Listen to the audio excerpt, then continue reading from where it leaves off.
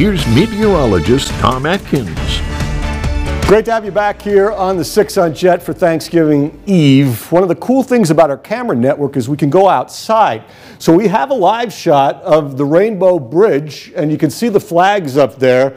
A bunch of mess through that view, and we've seen some flashing lights off the glass side of that building. So there is the Rainbow Bridge, and we're going to switch gears and we're going to go over to the Buffalo area. And as Jen Mobilia was reporting, traffic is back to moving fairly well. So this is Buffalo, New York, and on the bridges, skyways, and interstates, things at least in this area moving pretty nicely. So good to see improvement there.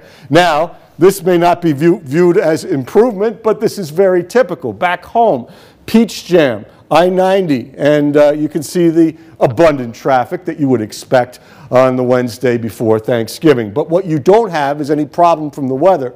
Radar is clear. If you go east, even the New England storm is but a memory.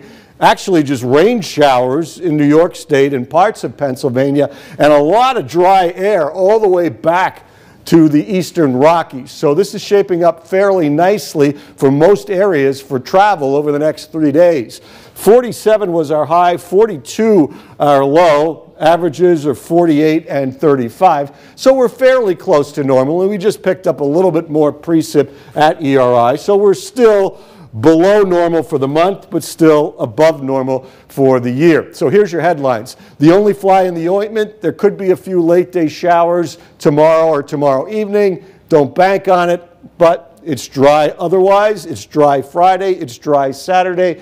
May get some more rain Sunday afternoon. Here's your temps. 41 from Jim in Fairview and Keith and McCain. 37 LaRue and Greenfield. 40 from Wendy in Venango Township.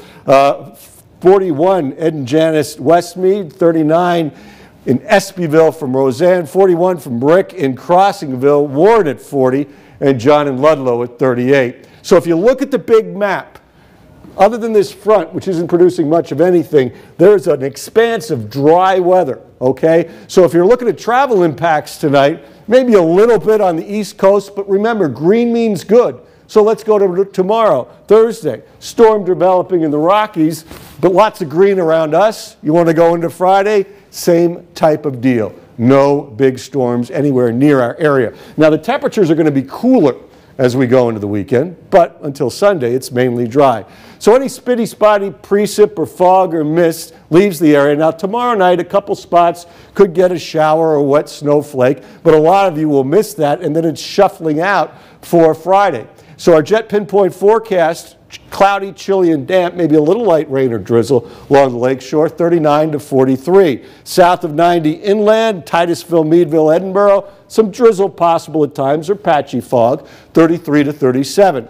Mountains of Chautauqua, Warren, Forest, and McKean, some patchy drizzle or wet flakes possible, again very light, 32 to 36. So here's Thanksgiving Day, mix of clouds and sun, slight chance of a late day shower, most of the time dry and cool. Black Friday is dry, Saturday deer season is dry, Sunday some afternoon showers, maybe some rain or snow into Monday as temperatures fall next week. We'll give you more on that as that gets closer, but for the immediate future, things look pretty nice. Check out your forecast and the cameras on the YourErie to Go app. All right, thank you, Tom. Appreciate it. Coming up.